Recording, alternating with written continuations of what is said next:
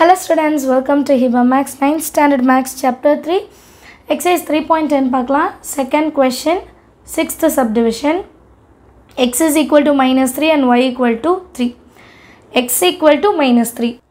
So x is equal to minus 3 na x ஓட value உள்ள எல்லாமே minus 3 தான் வரணும். y வந்து நம்ம எந்தாவது 4 பாயிண்ட் எடுத்துக்கலாம். minus 3, minus 2, 2, 3 நீங்கள் 1 அது கூட எடுத்துக்கலாம். ஆனால் x மட்டும் மாறக்கூடாது. ஸோ நான் 4 பாயிண்ட் எழுதியிருக்கேன். minus 3, minus 3, minus 3, minus 2, minus 3, 2, minus 3, 3. இதே மாதிரி அடுத்தது என்ன கொடுத்துருக்காங்கன்னா y is equal to 3. அப்போ என்ன அர்த்தம்?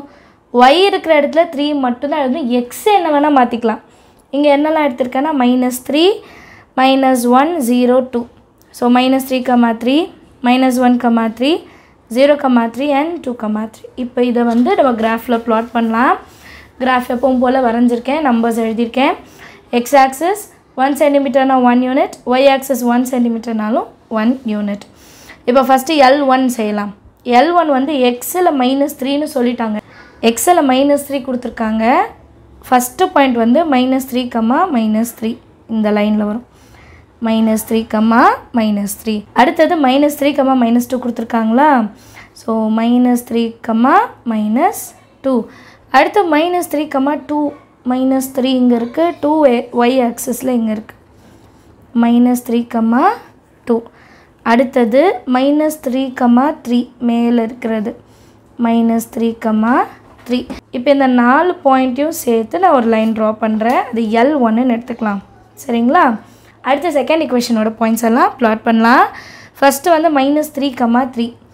எக்ஸு வந்து அதே minus 3, ஆனால் ஒய்யோட வேல்யூ வந்து 3. ஒய்யோட வேல்யூ 3 இங்கே இருக்குது.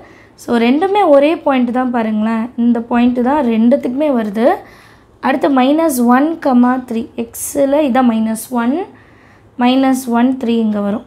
minus 1, 3. அடுத்தது 0ல் 3னா இதுதான் 0, 0ல் 3.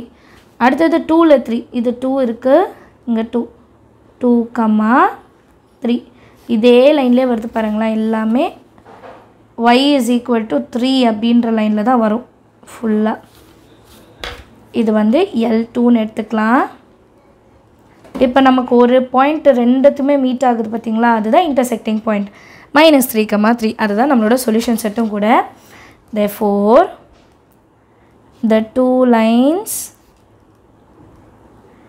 intersecting at minus 3, 3. Therefore, the solution set is minus 3, 3. எல்லாருக்கும் understand ஆகுதா? Thank you so much for watching.